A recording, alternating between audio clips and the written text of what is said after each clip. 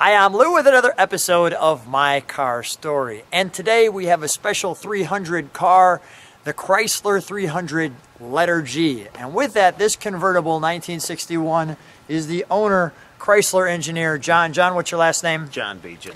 John Begian. And John, how long have you had this one? Had the car since 93. 93. Member of the family. Definitely. And being an engineer, you said you had to get the Chrysler letter G because the engine... It's an engineering marvel, the 413 Cross Ram. Engineering marvel. Let's go right to the car, shall we? So with this engineering marvel, let's take a look at the overall side of the car. And I'll let you take this one in because as the sun's starting to come out on it, that's wonderful. Wow. Okay, so let's move in on some of the details.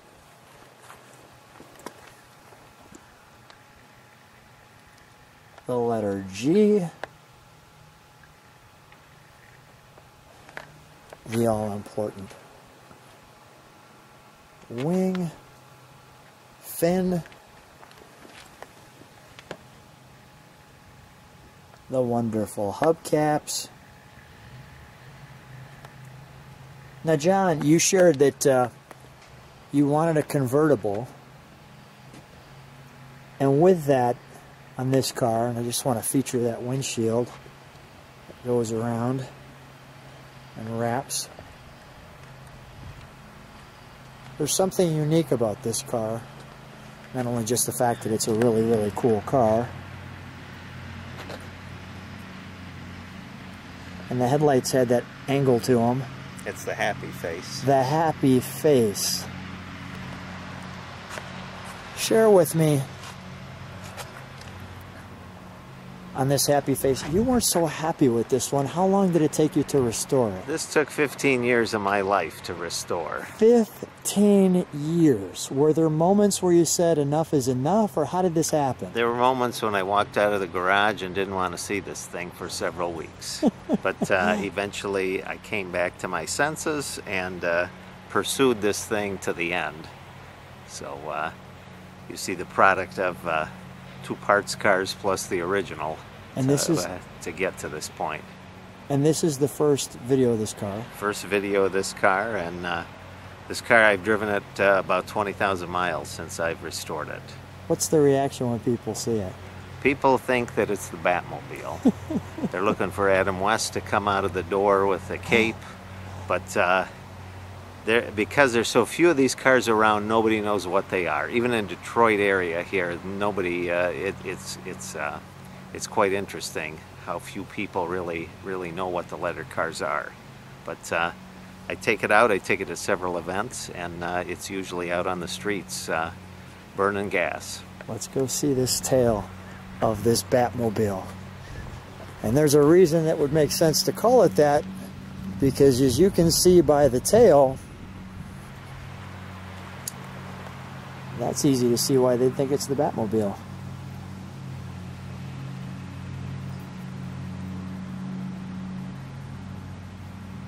Wow, that's wonderful.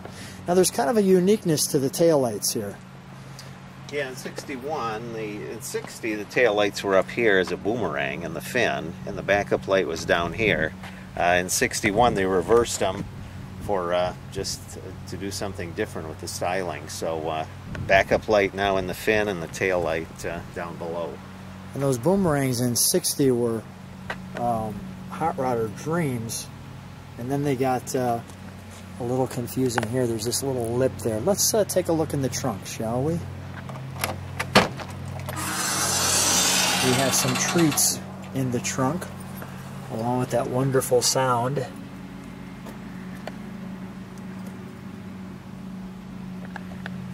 I'll give you the overall trunk. Look there, I see the power antenna. And then we have, what is this book here? This is the dealer book. It only shows specifications on the general car. It does not have a lot of 300 in here, but it does show, it has the colors. Colors. And it has the fabrics. of the other cars. Matter of fact, you can see little speckles in there, almost like stars at night.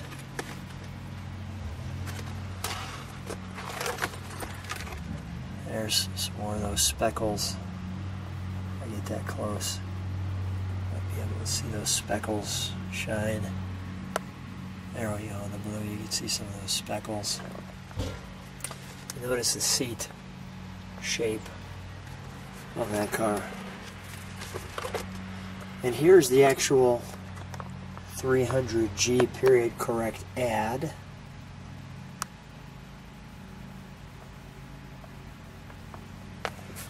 And then there's this sandblaster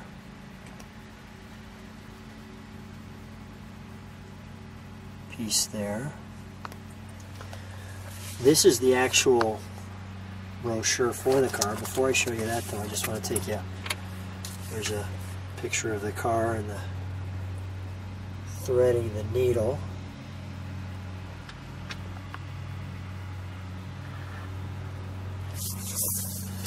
And there's this time period correct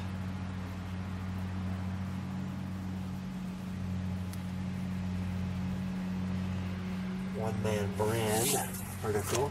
And as we put those all together there, we'll show you the actual brochure. A rare car for a rare kind of man. As you open that, it shows that. The 300G hardtop. Now the interesting thing with this book is these are all drawings. The Wonderfully Happy People. This is not a drawing, clearly a photograph. Another photograph.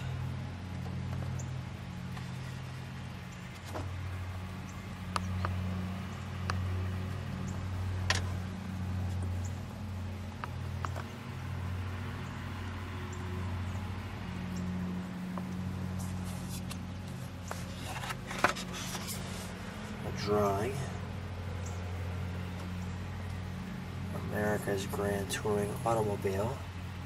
The 300G Convertible, which is of course what we're looking at.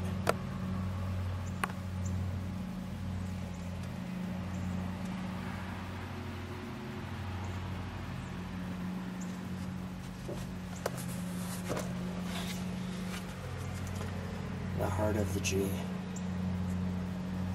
Here's that engineering marvel that John was sharing with us.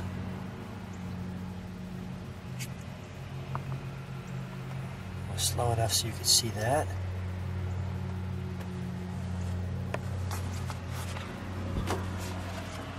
Another wonderful drawing. The G.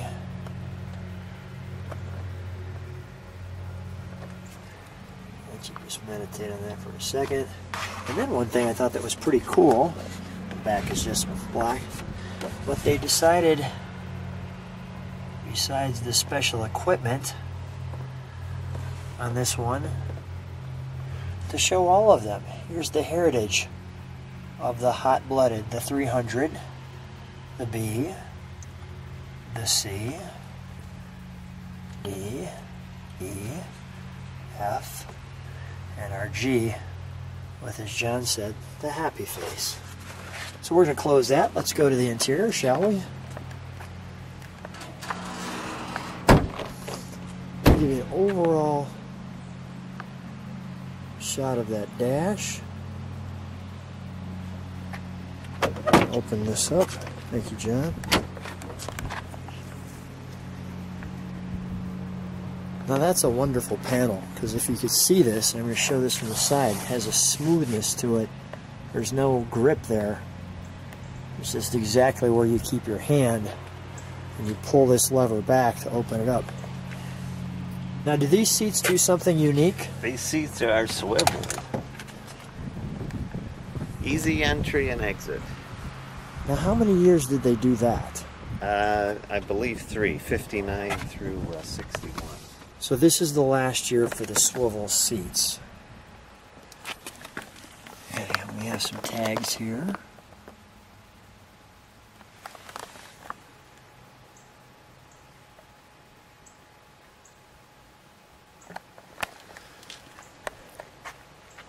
The separate buckets in the back.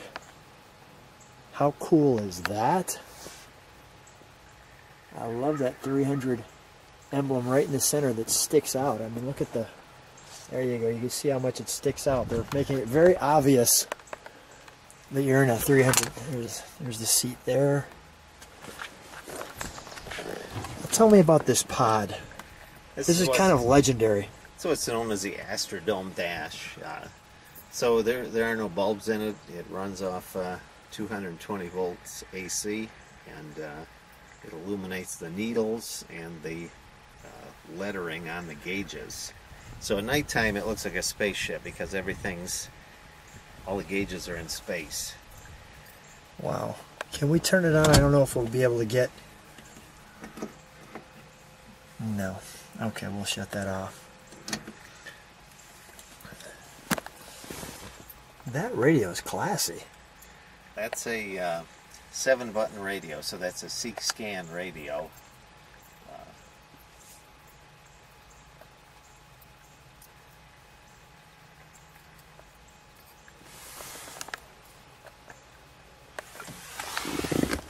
The RPM's position.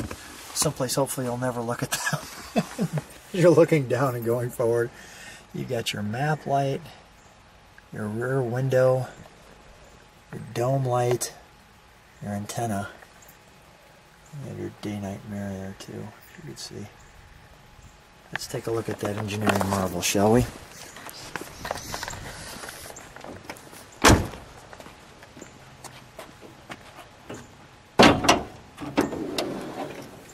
Wow. That's pretty cool.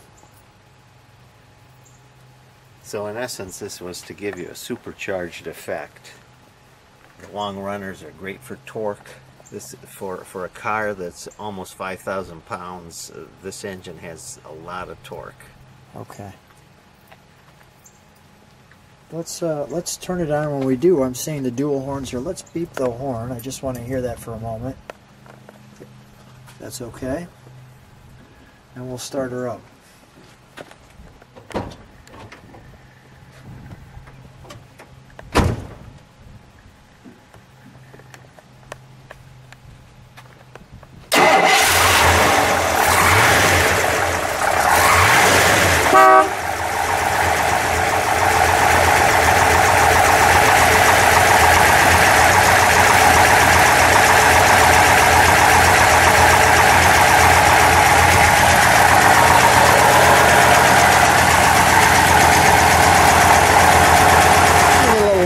Note there.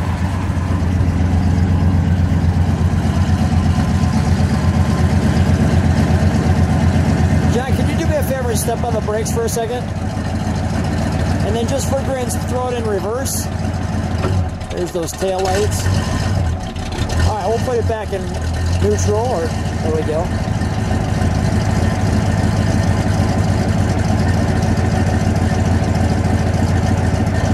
Give it a little rev, please. It's about 38 degrees out here, so it's cold out. One more time.